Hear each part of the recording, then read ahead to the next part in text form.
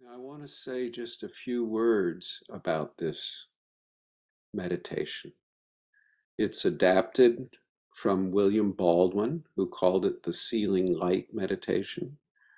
Um, and he used it as a way for people to protect themselves from these UBs, or negative entities, as he would have called them.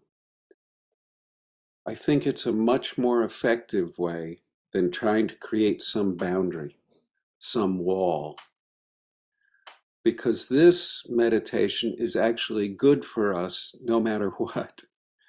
And creating walls drains energy.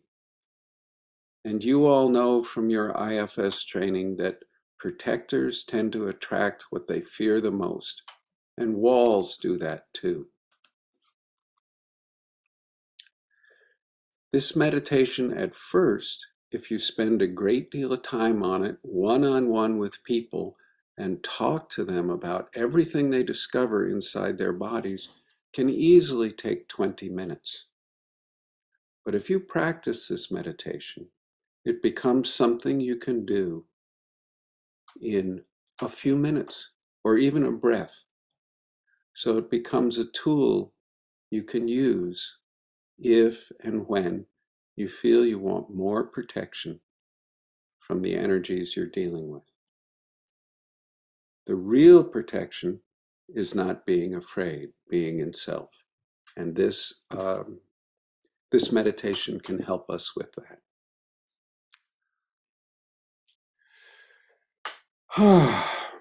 So this is the meditation I like to encourage clients and therapists to use as a way, as a mode of protecting, as a protecting ourselves from these external energies.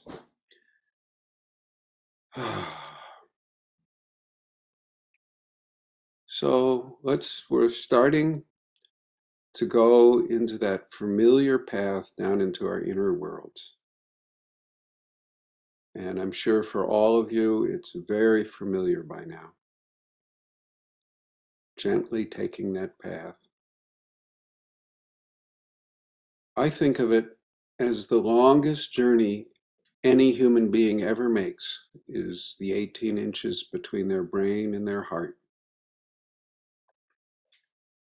So let's make that journey down inside ourselves and greet all our parts. Hi, gang. Good morning, good afternoon, good evening, whatever it is for you.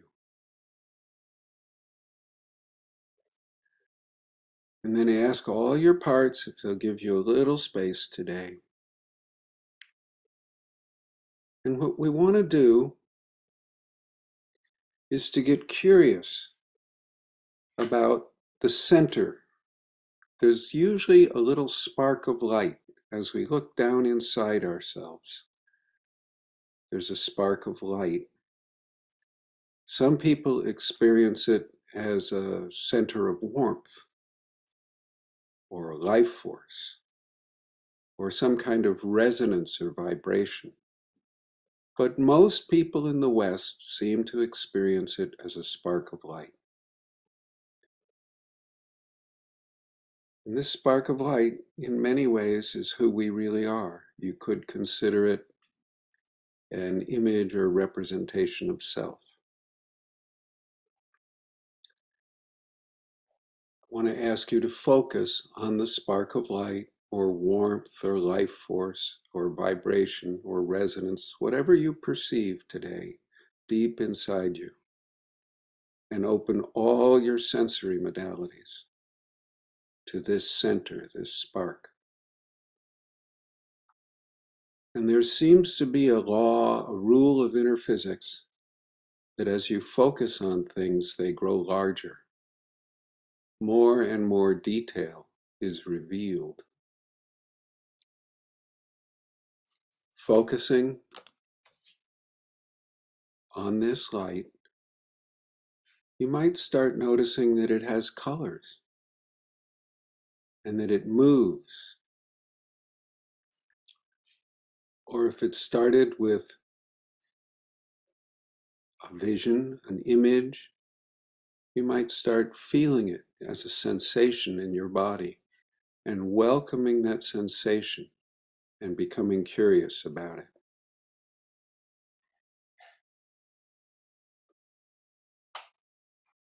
Noticing all the details. Does the light have a temperature? Is it a cool blue light or a warm reddish one? I don't know.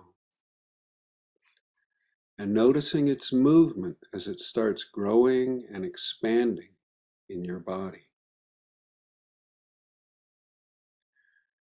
Now as this light or warmth or resonance grows and grows deep inside of you, we want to notice if there are any obstructions or constrictions or boulders or objects in the way deep inside of us. We don't want to fight them or try and overpower them or anything like that. We want to welcome them and note where they are and notice detail about them.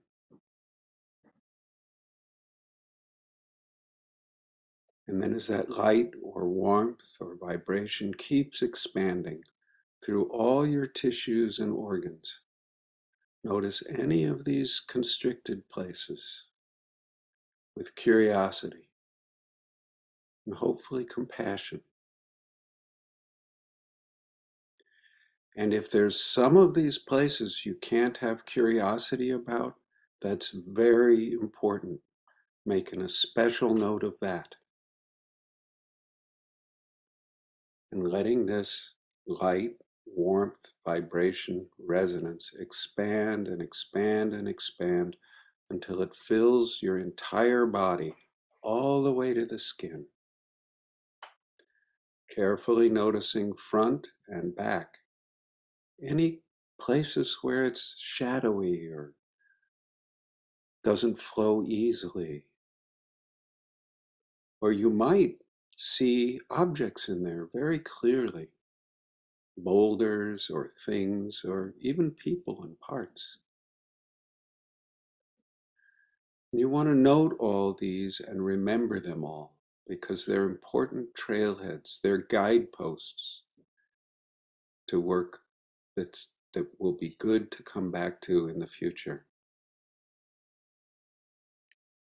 And then when it feels that this life force, light, warmth, energy has gotten all the way to your skin and filled every organ of your body and every cell of every organ of your body, let it go poof and expand beyond your skin, maybe a foot or two, so that it fills the whole space around you, above, below, right, left, front, and back. And notice if you can sense any movements in that space around you, any shadowy beings. I don't know what you'll sense there. Maybe it's all clear and warm and vibrating rhythmically in a synchronized way. I don't know what it'll be like. Notice any turbulence in the waves and rhythm, any syncopations or irregularities. It's really important information. In many ways, this meditation is a way to gather information.